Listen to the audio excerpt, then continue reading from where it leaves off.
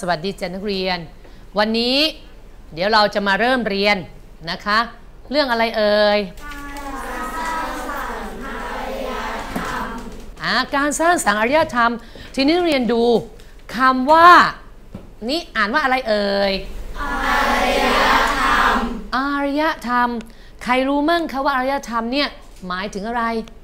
ใครรู้คะปิยธิดา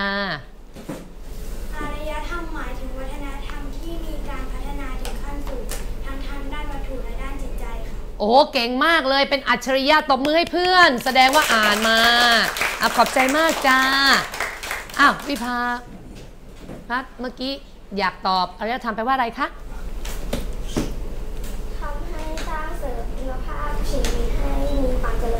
ญนอกจากเจริญงอกงามแล้วสร้างสรรค์ชีวิตด้วยนะคะแต่จริงๆแล้วอารยธรรมเนี่ยมันมาจากคำสองคำนักเรียนมาจากคำว่าอะไรเอ่ยอารย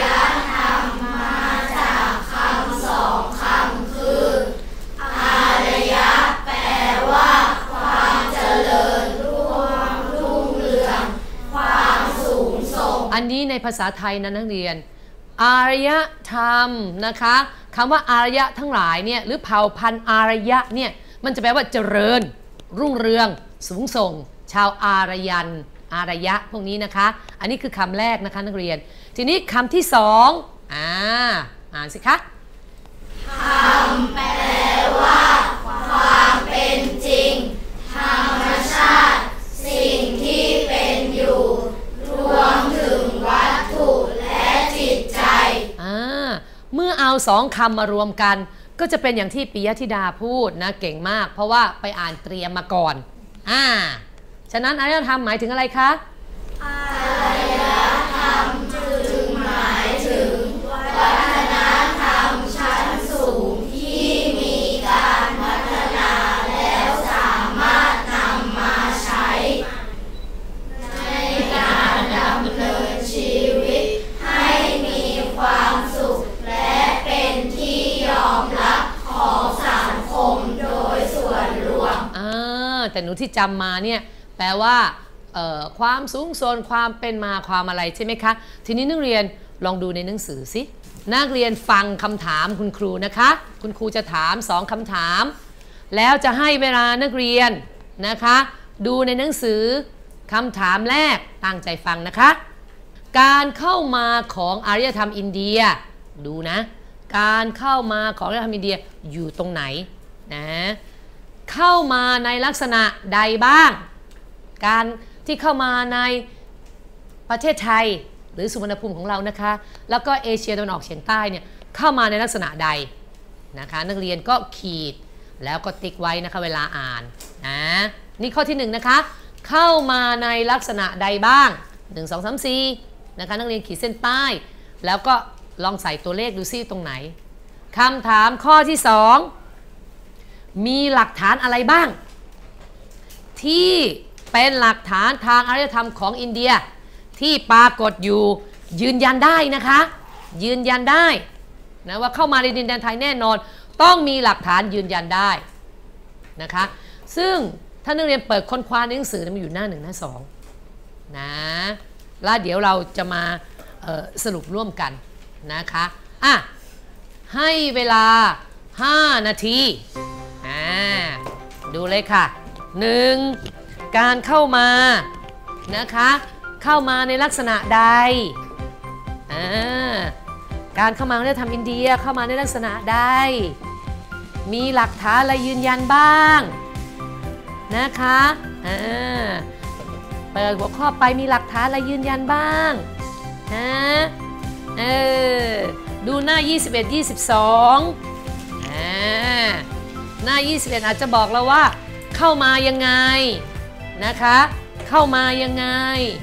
แล้วก็ในหน้า22จะบอกว่ามีหลักฐานอะไรบ้างนะคะปรึกษากันได้นะคะนักเรียนแล้วเตรียมนะคะใครจะตอบคำถามคุณครูเดี๋ยวจบชั่วโมงแล้วจะมีการแจกดาว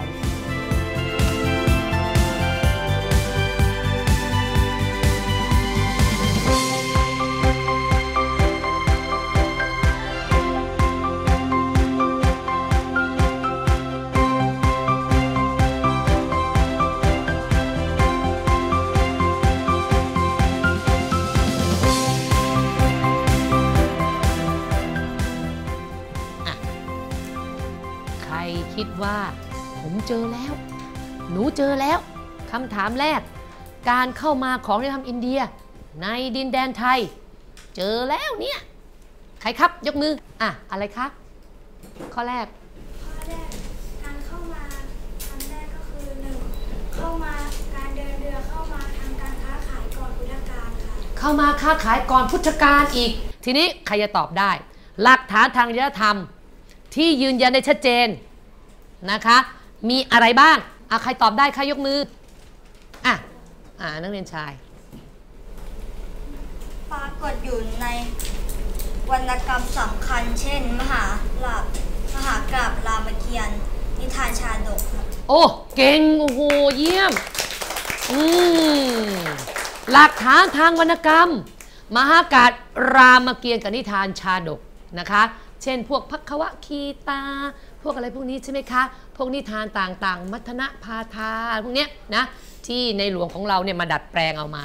ก็จะมีบอกมานะคะว่าอารยธรรมอินเดียเนี่ยเข้ามายังไงมีอีกไหมคะมีอีกไหมเข้ามาทางไหนทางไหนครับจารึกของพระเจ้าประสงค์มหาราชให้ทราบว่าพระเจ้าประสงค์มหาราชทรงโปรดคณะสมณทูตออกเดินทางไปเผยแผ่พระพุทธศาสนายังดินแดนสุวรรณภูมิโอ้โหเก่งจังเลยเนี่ยตบมือให้อีกทีนึงสงสัยดาวครูต้องเอามาให้หมดฟ้าแน่ๆเลยห้องนี้หลักฐานทางอารยธรรมมี2อย่างนะคะทางวรรณกรรมนะคือมหากาพย์รามเกียรติ์นิทานชาดกแล้วก็ทางศิลาจารึกของพระเจ้าอโศกมหาราชพระเจ้าอโศกมหาราชเป็นกษัตริย์ของอินเดียที่ทรงนับถือพระพุทธศาสนาและท่านก็ทรงสมณทูตคำว่าสมณทูตคืออะไรคะคืออะไรคะพระภิกษุของอินเดียสมณะขอบคุณมากค่ะนั่งลงสมณะเนี่ยนะก็จะหมายถึงพระนะคะทูตก็ทูตพระก็สมณทูตท่านก็ส่งพระเป็นทูตนะคะมาเผยแผ่พระพุทธศาสนายังดินแดนสุวรรณภูมิซึ่งสุวรรณภูมินี่ปัจจุบันคืออะไรคะประเทศไทยกับกัมพูชาลาวเมียนมาทีนี้นักเรียนดูที่นักเรียนตอบทั้งหมดครูสรุปมาให้ละนี่เห็นไหมคะการเข้ามาของอารยธรรมอินเดียในดินแดนไทยอันนี้คือคำถามแรกการเข้าสู่อารยธรรมเห็นไหมคะการเดินเรือนะคะการเข้ามาเผยแผ่หลักฐานนะคะให้เวลา5นาทีบันทึกความรู้ค่ะนักเรียน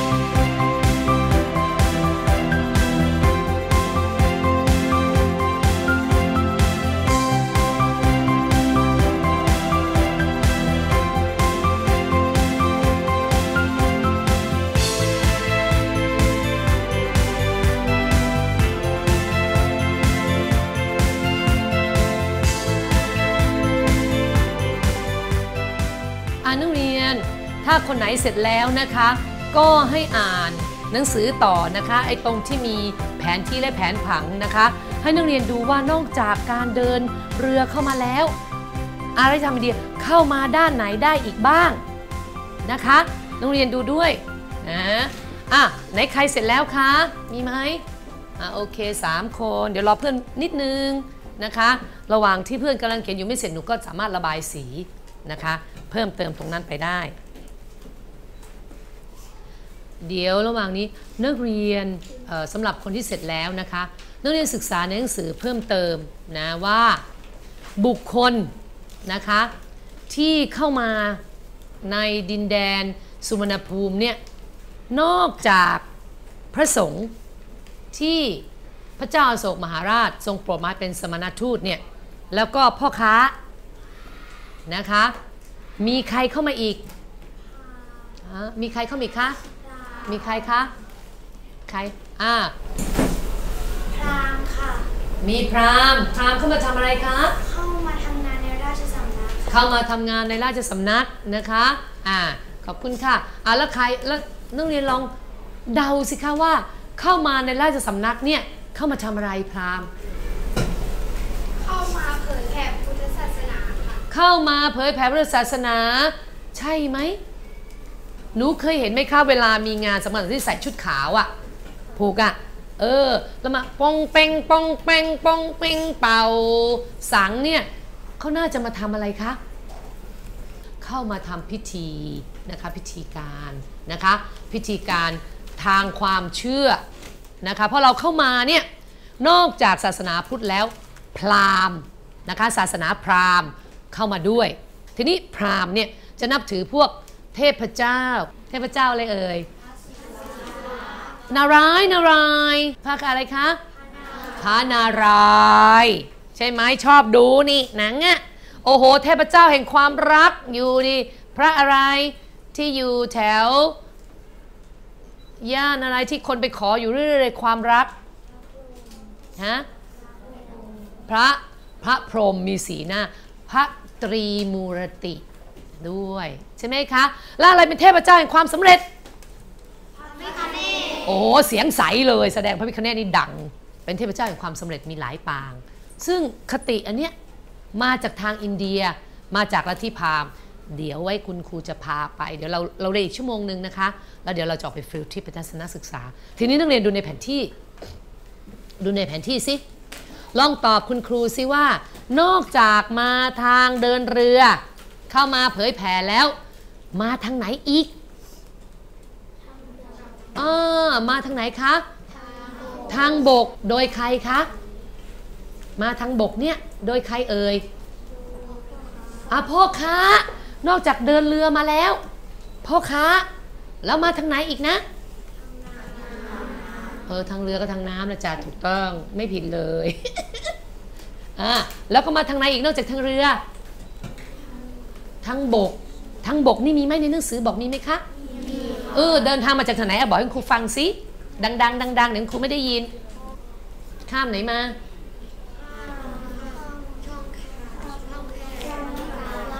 ข้ามช่องแคบมาลากาไอช่องแคบมาลากาเนี่ยมันอยู่ตรงไหนเอ่ยมาเลเซียทีนี้นักเรียนจะเห็นว่าทางเดินเรือเนี่ยมาทางมหาสมุทรอะไรคะชื่อก็บอกแล้วใช่ไหมว่ามหาสมุทรอินเดียนะเมื่อเป็นเช่นนั้นก็บอกแล้วมหาสมุทรอินเดียก็เลยอารยธรรมอินเดียเข้ามาทีนี้เราพอสรุปได้ไหมว่าบุคคลสำคัญที่เข้ามานำอารยธรรมอินเดียเข้ามาเนี่ยในประเทศไทยเนี่ยมีใครบ้าง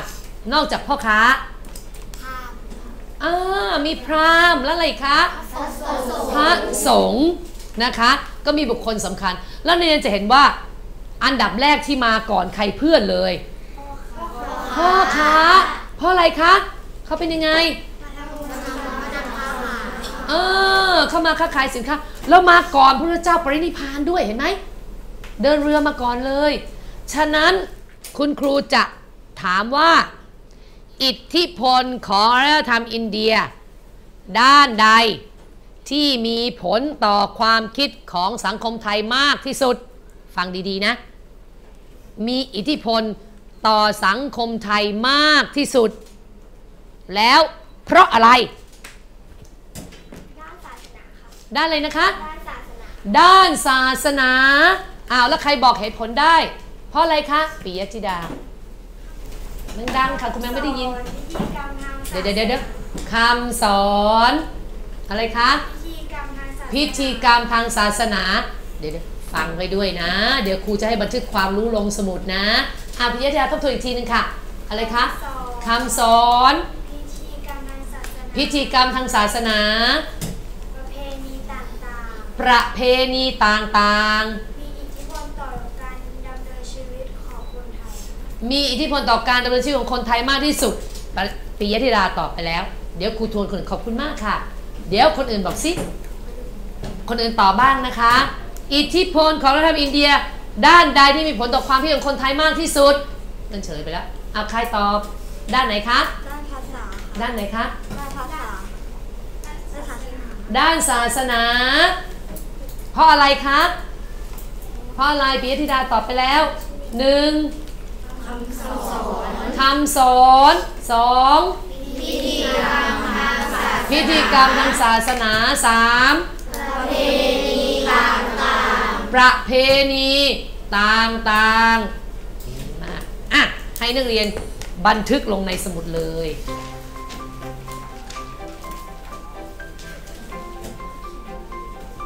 บันทึกความรู้เลยนะคะใครยังไม่เสร็จก็ดูตรงนี้นะคะ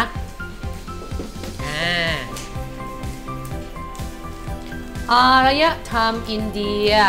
ด้านใดมีอิทธิพลต่อสังคมไทย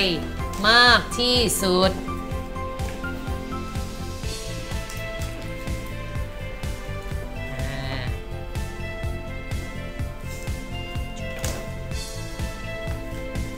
เขียนคำถามไปเลยค่ะเขียนคำถามอิทธิพลของอารยธรรมอินเดียด้านใดมีต่อสังคมไทยมากที่สุด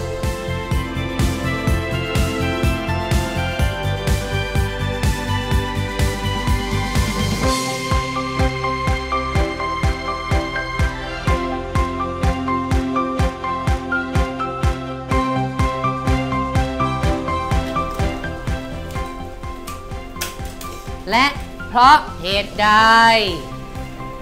จดทันไหมจ๊ะอิทธิพลของวัฒนธรรมอินเดียด้านใดที่มีผลต่อสังคมไทยมากที่สุดและเพราะอะไร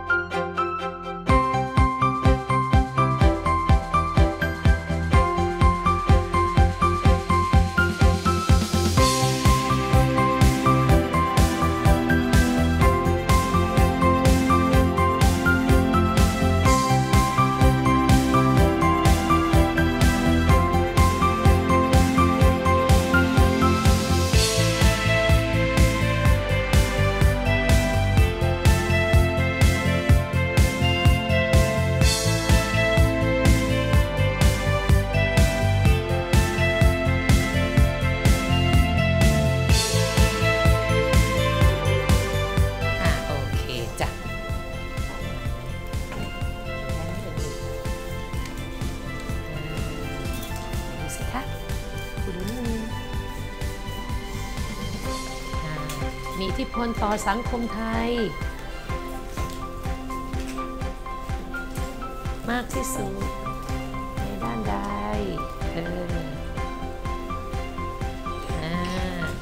มากที่สุด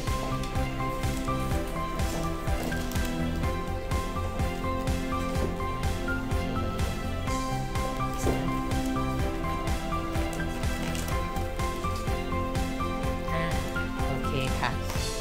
ส่วนใหญ่ก็ใกล้เคียงโอ้เก่งเก็บคำถามครูได้เป๊ะเลยวันนี้เก่งไหนครูดูสิคะใกล้เคียงใกล้เคียงตอบเพราะอะไรนะคะดูสิโอเคอันนี้สรุปย่อๆ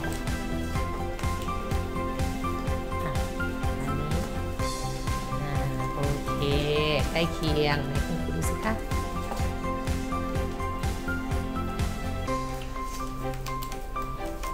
โอ้เก่ง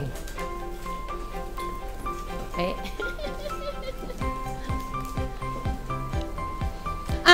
เราทบทวนอีกทีนึงเมื่อเราบันทึกความรู้แล้วนะคะนะสรุปลงสมุดแล้วให้นักเรียนตอบพร้อมกันดังๆทั้งห้องนะคะว่ามันคืออะไรอิทธิพลของอารยธรรมอินเดียด้านใดที่มีต่อสังคมไทยมากที่สุดด้านไหนคะทุกคนตอบพร้อมๆกันด้านอะไรคะด้านศาสนาด้านศาสนาแล้วเพราะอะไร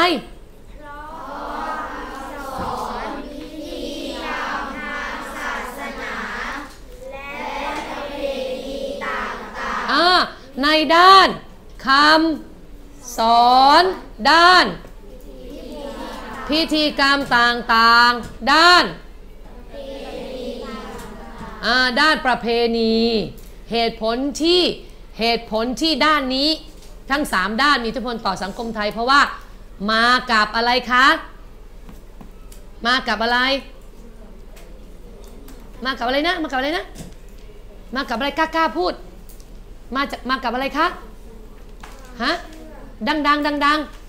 มากับอะไรคะความเชื่ออะไร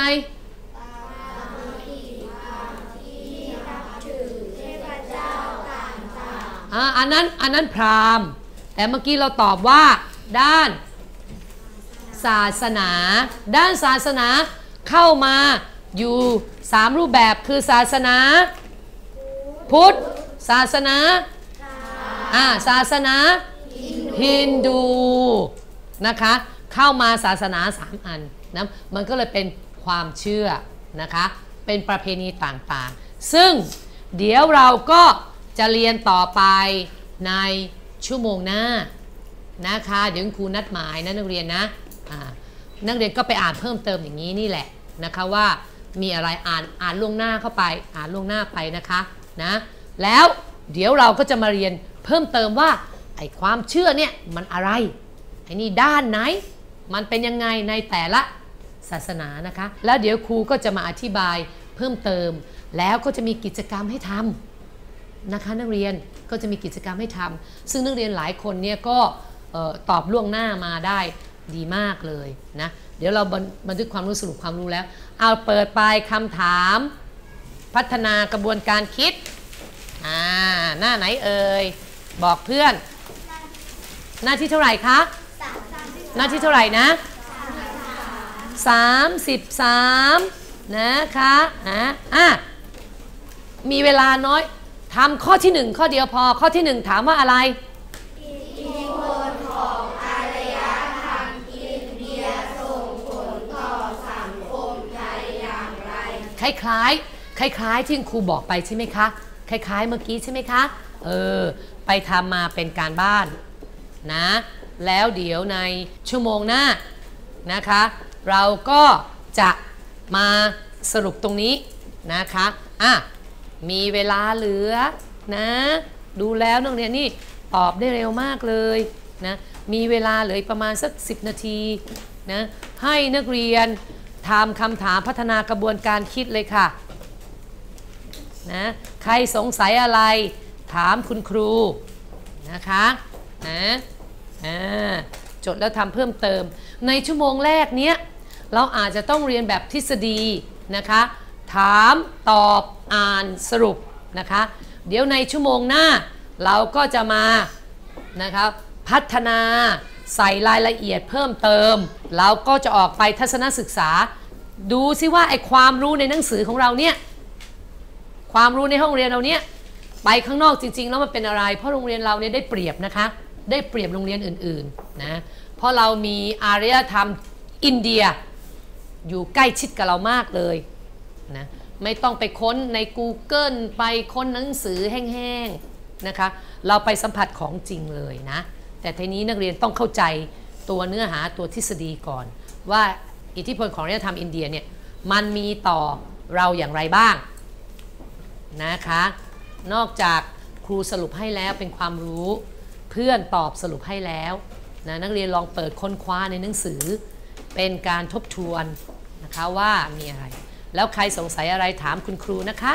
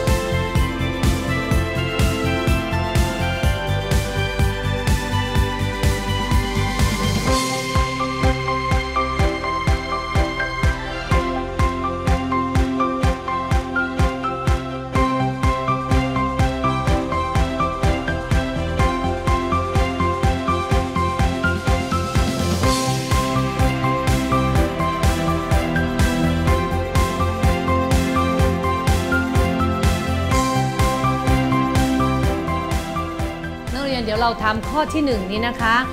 นะอิทธิพลของอารยธรรมอินเดียนะที่ส่งผลต่อสังคมไทยนะคะอย่างไรนะคะนักเรียนนะลอกโจทย์ลอกข้อนี้ถูกก็เปล่าคะถูกนะทีนี้พอข้อนี้แล้วนักเรียนหาคำตอบได้จากไหนเอ่ย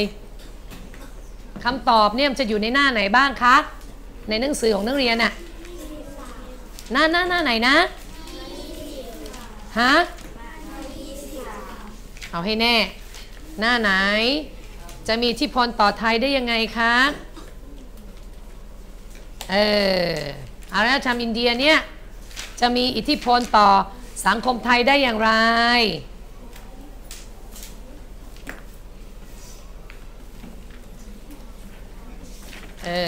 คำตอบนักเรียนจะเอามาจากไหนเอ่ยดูเดี๋ยวคุณครูแนะนำดูจากในหนังสือของเรานะคะจากในหนังสือของเรานะเนี่ยดูตอนแรกเห็นไหมคะเนี่ยตั้งแต่ว่าอารยธรรมเนี่ยแพร่กระจายเข้ามาในแดนเอเชียตะวันออกเฉียงใต้คืออินเดียจีนนี่มีเมืองท่าสำคัญนะคะเข้ามาตั้งถิ่นฐานเนี่ยได้รับเมืองท่านี้จึงได้รับอารยธรรมจากภายนอกเข้ามาเห็นไหมคะเห็นไหมนะแล้วอินเดียเข้ามายังไงนะคะเข้ามาจากการติดต่อสัมพันธ์ระหว่างผู้คนเห็นไหมที่เราตอบเมื่อกี้เนี่ยนะคะระหว่างผู้คนเนี่ยที่มีมาก่อนสมัยพุทธกาลเห็นไหมคะเนี่ยติดต่อกันมาอย่างเงี้ยแล้วจากหลักฐานที่เราบอกที่นักเรียนตอบคุณครูใช่ไหมคะว่าปรากฏอยู่ในวรรณกรรมที่สำคัญอะไรเนี่ยกล่าวถึงการเดินเข้ามาเนี่ยเห็นไหมในหนังสือเรานี่เห็นไหมคะนักเรียนก็ดูตรงนี้นะแล้วเสร็จแล้วก็หน้าต่อไปนักเรียนก็ดูเห็นไหมพระเจ้าอโศกมหาราชมาเผยแผ่เนี่ยนะเนี่ยบุคคลเนี่ยย่อหน้านี้สำคัญมากเลยคำตอบอยู่ในย่อหน้านี้เห็นไหมคะนี่ที่ถามนักเรียนไปเห็นไหมบุคคลสำคัญที่มีบทบาทเข้ามาเผยแพร่เนี่ยเห็นไหมคะพราหมณ์มาทำงานได้สำนักนะเห็นไหมอันเนี้ยเข้ามามีบทบาทหมายความว่าก็เข้ามามีอิทธิพลเหมือนกันเห็นไหมคะพ่อค้าเข้ามาค้าขายสินค้าเห็นไหมพราหมณ์เข้ามาทำงานในราชสำนักพระสงฆ์เข้ามาเผยแพร่พระพุทธศาสนาใช้เส้นทางน้ำและเส้นทางบกนี่ทางน้ำที่โรงเรียนตอบมาเห็นไหมเรียบช่องแคบมาผ่านช่องแคบมะละกามาเส้นทางบกนี่ที่บอกว่าคุณครูถามนักเรียนไงว่าเส้นทางบกอะไรเนี่ยเมื่อผู้คนเดินเข้ามาสุดแล้วอาจจะใช้เส้นทางบกผ่านอะไรมานะเส้นทางบกเส้นทางบกเดินผ่านอะไรมา มหาสมุทรอินเดียแล้วอาจใช้เส้นทางบกผ่านคอคอดกระหรือตระนาวสีข้ามายังอ่าวไทยนี่ไงที่บอกไงพอสรุปใจความได้ไหมว่าอารยธรรมอินเดียมีอิทธิพลยังไงตอบข้อที่1เนี่ยพอได้หรือยังคะไหนใครตอบเสร็จแล้วใครคิดว่าได้เสร็จแล้วไหนลองตอบคุณครูสิทวนคำถามคุณครูถามว่า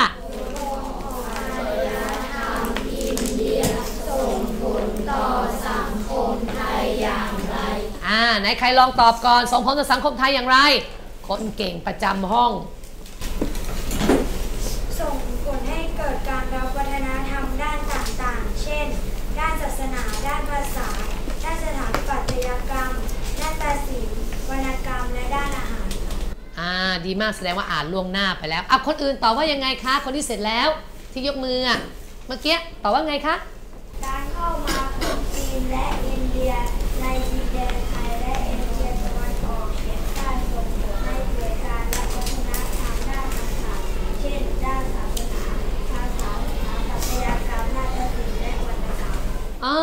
ถูกต้องไหนใครลองตอบอีกทีสิคล้ายๆใครมีอีกไหมคะเมื่อกี้เห็นยกตั้งหลายคนไหนใครเสร็จแล้วยกมือใหม่ยกมือยกโอเคน่ะหญิงสาวอีกสักคนตอบเลยค่ะยิ้มแย้มแจ่มใสโอเคยังไงคะส่งผลให้เกิดการรับวัฒนธรรมดังๆคงไม่ได้ยินยกขึ้นมาอ่านส่งผลให้เกิดการรับวัฒนธรรมด้านต่างๆเช่นด้านศาสนาภาษาสถาปัตยกรรมนาฏศิลป์วรรณกรรมและด้านอาหารก็โอเคใกล้เคียงเอาชายหนุ่มสุดหล่อหุ่นเพียวลมรู้อาจ้ารู้อาค่ะเฮ้ยดังหนูยกขึ้นมาอ่านเลยดังๆกูได้ยินดังครับวัฒนธรรมด้านต่างๆเช่นด้านศาสนาภาษาสถาปัตยกรรมนาฏศิลป์วรรณกรรมส่วนใหญ่นักเรียนก็จะเลือกตอบในหน้านี้ใช่ไหมคะใช่ไหมส่งผลให้เกิดอิทธิพลด้านไหนนะศิลปะวัฒนธรรมภาษาการนับถือศาสนาอาหารและเครื่องแต่งกายใช่ไหมส่วนใหญ่ตอบตรงนี้ใช่ไหมคะก็ถูกต้องค่ะทุกคนถูกต้องนะคะไม่ได้ผิดเลยนะเก่งมากแสดงว่าตั้งใจฟังแล้วก็ตั้งใจอ่านมาอย่างดีสำหรับคนอื่นที่ยังไม่เสร็จนะคะนักเรียนก็ฟังเพื่อนๆที่สรุปให้คนที่เสร็จแล้วไอ้คำถามพัฒนาหรือจุดประกายความคิดเนี่ยนะนักเรียนต้องอ่านแล้วสรุปหลายๆที่นะคะจะเห็นว่าคำตอบไม่เหมือนกันแต่เนื้อหาใจความเดียวกันนะคะคืออิทธิพลของอารยธรรมอินเดียที่มีต่อสังคมไทยใช่ไหมคะในด้านต่างๆนะเดี๋ยวถ้าใครยังไม่เสร็จนะคะก็เอากลับไปทำเป็นการบ้านนะคะคนที่เสร็จแล้วอาจจะไปค้นคว้าเพิ่มเติมนะคะนักเรียน